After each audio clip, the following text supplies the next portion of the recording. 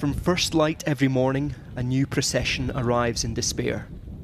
Tired, starving. These people have been marching for days, travelling through a barren wilderness to get here, coming from villages hundreds of miles away, because there is no food or water left. Salimo's walked for 5 days to get here. She hasn't eaten for 2 days and tells me she's no longer able to produce breast milk. To feed her baby girl, she says she adds sugar to whatever water she can find. The rains have just failed again. Almost 1 million people in Somalia now forced from their land. Mohammed tells me all the cattle back home died and the wells have run dry. Some people in his group were too weak with hunger to finish the journey. They had to leave them behind.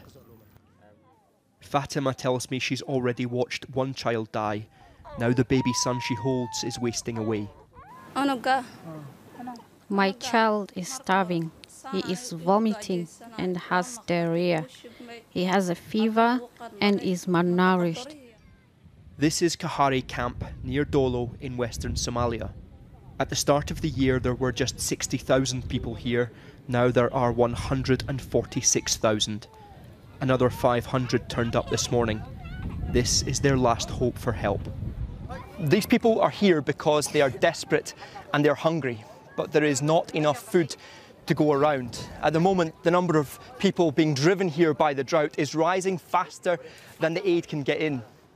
There is barely enough to feed even half of those who are in need. People come here to escape death, but death is never far away. This grave is for Ali's baby boy who died last night. He stops to say a prayer. The sticks on top are to keep wild animals from digging at the body. This is the 4th child he has buried since the drought began. My son became sick. He had diarrhea and stomach pain, and then he stopped eating. The mother wonders how she will keep her remaining children alive. We don't have food or water. We don't have even the means to collect water. We don't have proper shelter. And I have nothing to cook with.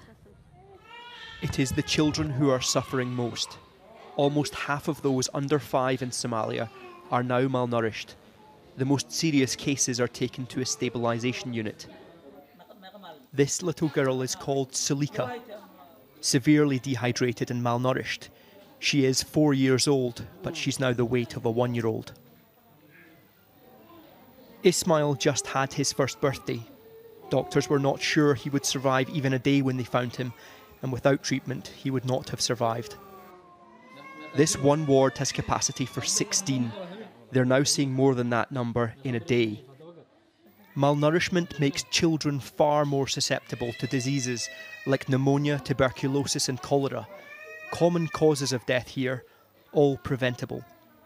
The medical team checks for early signs of starvation. Arm measurements show green for safe, yellow for warning. This little boy is red, another child dangerously malnourished. The hospital is seeing hundreds of malnourished children every single day right now. Here, they can be treated with medication. That's enough to keep them alive. The problem is they'll then be discharged back into a country that is on the edge of a famine. Aid groups give food to the most in need, nutritionally dense supplements. For some, it'll be the first time they've eaten in days. But within months, the same children are starving again. The bigger picture that is having a stable food supply for these people will be the ideal factor that will help them to survive. Until there's enough food, you're going to still be treating malnourished children? Definitely, absolutely, absolutely. Until we have enough supply in terms of food commodities, this will be there. And medication alone won't be enough. From above, we can see the damage done after 2 years without rain. Rivers are dry, homes abandoned. The crops have failed in the fields, and 1/3 of the country's livestock has already died from starvation, the only source of food and income for millions here. The UN World Food Programme is trying to feed as many as they can with what they have. They're caring for more than 3.5 million in Somalia now and trying to scale up urgently. What we're facing really is not just another drought. This is a historic drought, the worst in over 40 years. And the world needs to pay attention because of the sheer magnitude of needs. But this catastrophe is now exacerbated by rising costs of food, fuel and security. Getting aid in is harder while millions are being pushed over the edge. So people have lost their livelihood, like they have lost their animals, they have lost their crops. And again, the little money that they had, they cannot afford to purchase what they need for daily use. The hardship is hitting Somali people from every angle all at once. The unfairness is they are not responsible for any of this, but they all pay the highest price. What we are witnessing is the beginning of a preventable tragedy. Not hidden away, but happening now, in front of the eyes of the world. At the camp, we see another new arrival. A woman, held up by those around her. Something is wrong. Suddenly she collapses in front of us. The woman in front of her holds a bundle. Then all becomes apparent.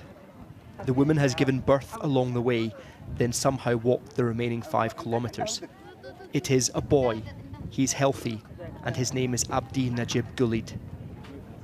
What life will this world offer him?